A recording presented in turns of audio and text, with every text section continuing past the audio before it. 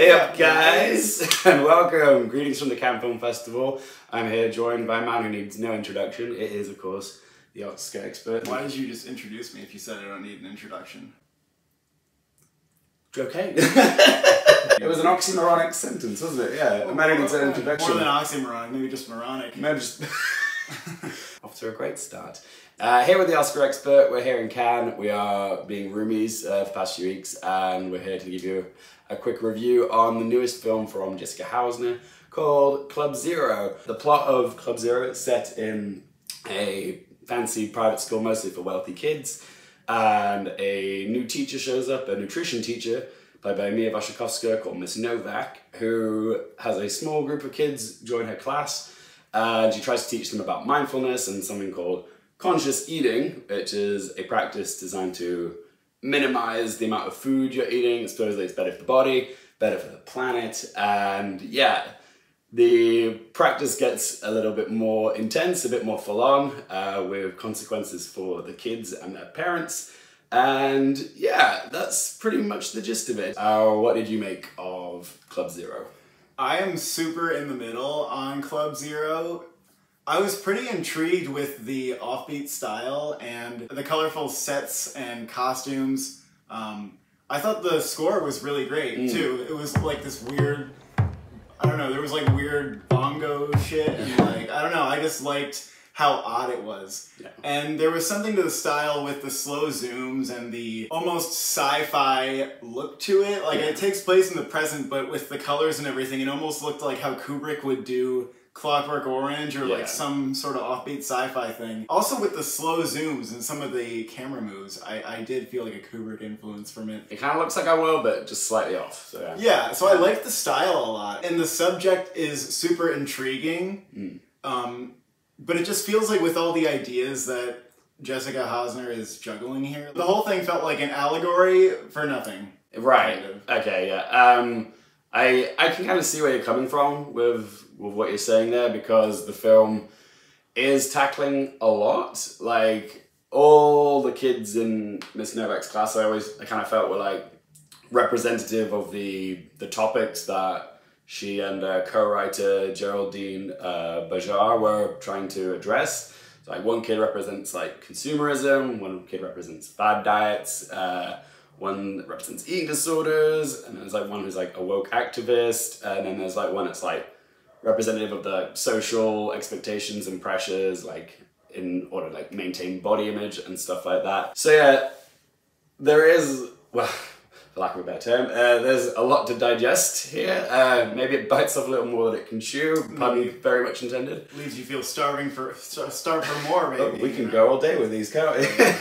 I do appreciate a satire, but I guess the problem with Club Zero is, while the ideas are interesting, it doesn't feel particularly focused in on any one thing. When I came away from it and had more time to think about it, I knew I was entertained and I found it interesting, but I'm not quite sure what the film was trying to say overall. I think we have a lot of similar positives as well, because I also appreciate the score. It was like a lot of really tight strings and drums, and it was a little repetitive, but it worked.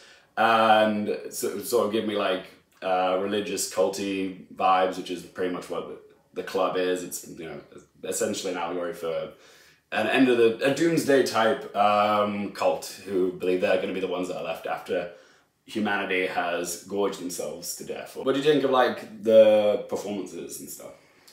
Well, everybody's kind of doing a deadpan thing. Yeah. So I thought the performances were pretty good. Yeah. It was one of those movies where the performances are really just fitting into like a certain director's style. I guess a little bit kind of like how Wes Anderson does it. Mia Wasikowska is probably the standout. I like the way in which she's menacing in a very like, I am very pleasant way. Very zen. But yeah, I thought everybody was pretty solid. Yeah, I actually found some of the kids to be some of the better performers in this. Florence Baker, who played Ragnar, and Luke Barker, who played Fred. Like, they were the standouts for me. For me, with Mia Wasikowska, I kind of did enjoy what she was bringing to the role, but as she is kind of the cult leader of it, I I don't know, I was kind of expecting a little more charisma. I don't know, if this is going to be someone I'm going to follow to the end of the earth and follow their ways, I guess I was just sort of lacking that Charles Manson charisma of like, why would I follow you? But that was just me. Yeah, I kind of get that. In thinking about what exactly this movie is commenting on, I have like, it has things that it reminds me of about our world. One of them is like the activist mindset of like, we have to change the world, we have to save the climate, we have to, you know, change our habits and our eating in order to get there. But this movie feels like it's almost making fun of that by taking it to the logical extreme. It also seems like it's satirizing the language that like woke leftists use. Yeah. And with the whole like teacher indoctrinating their students thing, it's almost like a DeSantis Florida nightmare thing. And even if it is a commentary on like activism or whatever, like you know, go for it. You can. I'm okay with, you know, I think that anything can be satirized, like just as long as it's clever or interesting. But I don't think that it leads anywhere that is interesting. Like, I just don't really know what to do with this movie. There's like one scene where it involves vomit, and that's all I'm gonna say. And it's kind of feels like shock value for the sake of it for me. I think it does. I'm not sure if it really added anything to it, because it did not. It was just a little bit muddled there. Let's get to them 3 questions then, bud. So first of all, would you watch it again? No. No? Just one time watch? No, I don't think so. This was a Cannes experience. I don't think I liked it enough. That's fair. Although it's like, it's not the worst movie I didn't like that I would watch again, I guess. Because, I don't know, there's some things about it that are sort of interesting. Fair play. And would you recommend this to anyone? I have a hard time recommending it to anyone, because even the people who it seems like it's really for, like here at Cannes, a lot of people are not really digging it. Yeah, it's not gelling, is it? Who would I recommend it for? I guess if you like a movie with some satirical ideas in it, then yeah, give it a go. It's one of those films where it looks great, it's beautifully shot, the atmosphere is intriguing, so I do think there is something, some value to watching it. I mean, if you like an off-kilter style, like, there's definitely an interesting style going on here. Maybe her other films are more worth watching. Yeah. Like, I did like the slow zooms a lot. I liked how a lot of the scenes played out in just long zooms. Yeah, what score are you gonna get out of 10?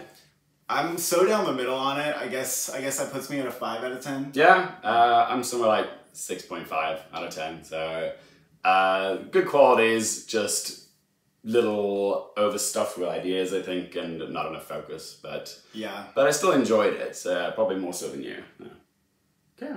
Fair enough. Yeah, so none of us hated it. A lot of people are hating it, I gotta say. Yeah, I ran into a lot of people who are like, fuck that movie. Really didn't like it. It's like the worst movie of the festival for some people. Yeah.